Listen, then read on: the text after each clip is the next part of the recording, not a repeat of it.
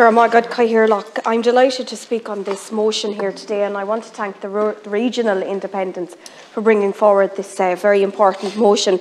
I know that I held a very good briefing before Christmas with the Irish Dental Association, and indeed two deputies from the regional group, Deputy Murphy and Deputy Shanahan, attended the briefing. So it was great to have so many people from different groupings and indeed different parties present at that group briefing.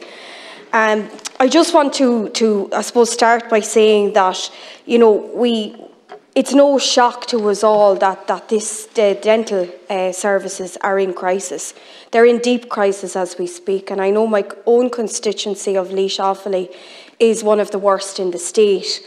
I actually came across an issue a couple of weeks ago where I was contacted by a parent of a young boy, 10 years old, who was pleading for help in terms of accessing dental treatment for this child, because if he didn't have urgent treatment, he'd actually end up having an operation on his jaw.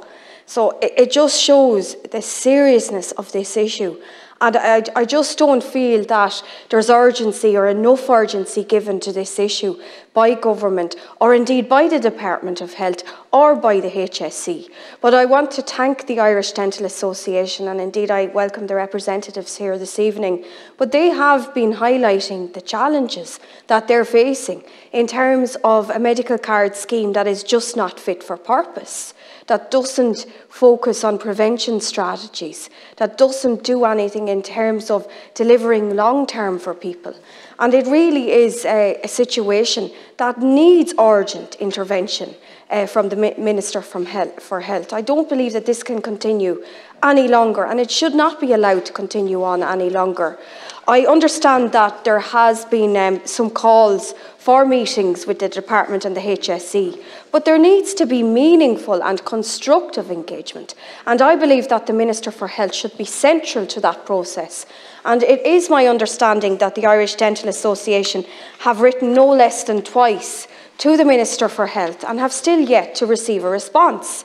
They have written on on the 10th of January 2023, and previously back in 2022 on the 6th of December. Now, I'm asking again for the Minister for Health to intervene in terms of this issue. I believe the Minister is central to making things happen, and I think that with constructive engagement, we can certainly progress this issue, and we can bring in the meaningful reforms that are needed in terms of a medical card scheme that, as I said earlier, is just not fit for purpose. So again, I would actually urge the Minister to take on board what I'm saying.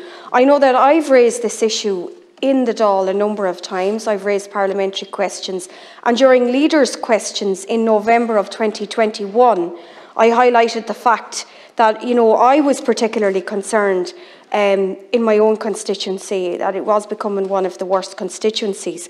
I specifically asked the Taoiseach in November 2021 whether the Department of Health would respond positively in the near future to the Irish Dental Association's request for the appointment of an independent chair and confirmation of a framework for negotiations equivalent to that agreed with the Irish Medical Organisation 7 years ago.